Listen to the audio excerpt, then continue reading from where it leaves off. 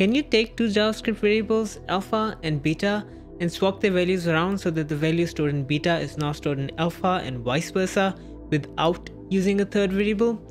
We'll answer that in this lesson, so let's go. Here we have two JavaScript variables, alpha containing the string John and beta containing the string Jane. Our key constraint is that we will not use any new variables, and our final test will be that alpha must contain the value of beta, which was Jane, and beta must contain the value of alpha, which was John.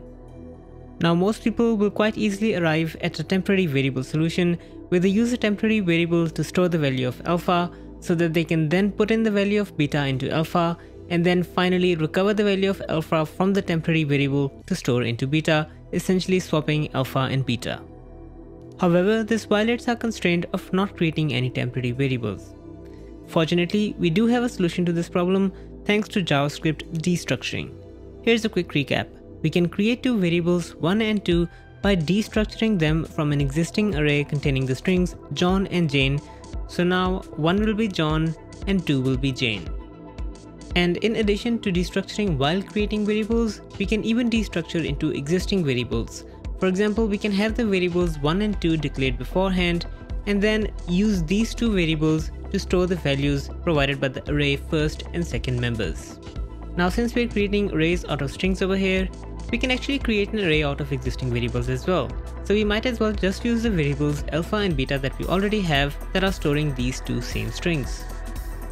And now for the final crescendo, instead of storing these values into these two local variables that we just created, we can use the existing variables beta and alpha in that order to essentially swap the values of alpha and beta using JavaScript destructuring.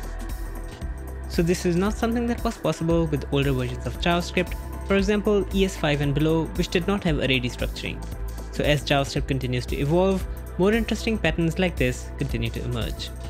If you enjoyed this lesson, smash that like and subscribe for more programming tips and tricks, and I will see you in the next one.